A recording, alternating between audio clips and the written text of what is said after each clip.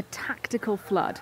It sounds like an oxymoron, but that's exactly what happened here, some 50 kilometers north of Kyiv on the second day of the war. The Ukrainian army teasing open the Irpin Dam to flood the countryside and stop the Russian tanks in their tracks.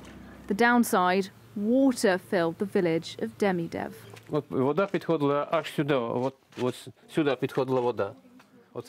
The water reached this level.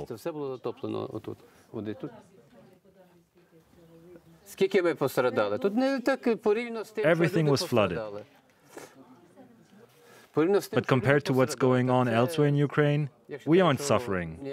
So I'm not grieving. Ivan isn't alone in supporting the flooding, but repairs will take time.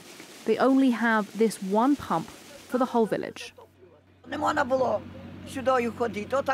The water came up to my chest.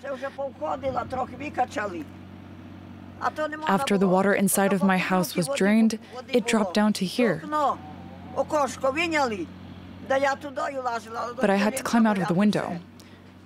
Nobody came to help. The dam itself was the scene of fierce fighting, and it is now inoperable. Before the battle, this employee helped open the lock and flood the village. I think it was a good idea to do it, because otherwise the Russian tanks would have been able to pass through easily. But instead the tanks got stuck, and Kyiv was safe.